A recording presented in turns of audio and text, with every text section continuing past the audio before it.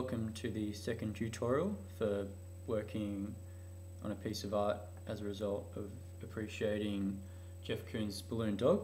In the first video tutorial we looked at the aspect and the appreciation of Jeff Koons using a reflective surface for his sculpture, and to replicate that we mixed acrylic paint with white glue to give the finish a more shinier outer. In this tutorial we'll be looking at the second aspect of the appreciation, which was Jeff Koons' symbols of youth and joy.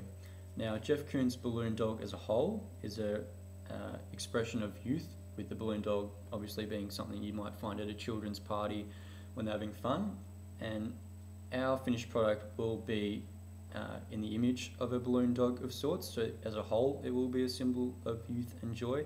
However, I think for the kids in your grade, what you could do is get them to also paint symbols of what they enjoy in life onto each individual foam ball, so that the finished product will have a number of symbols on it that exposes what they find joyful in life.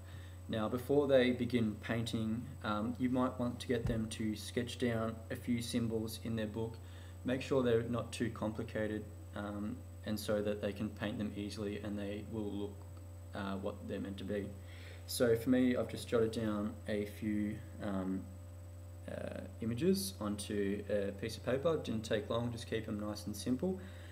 So some things that students might find important or joyful in their life, maybe they're religious, love for their family, their mum, their dad, maybe they like watching television, or like playing sport, so basketball, football, being Australian, so I've got the Southern Cross there, and maybe just a smiley face to show that they are happy.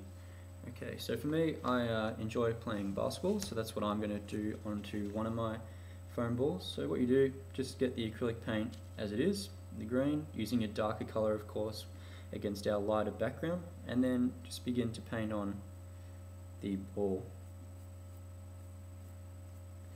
Now, I am not the greatest artist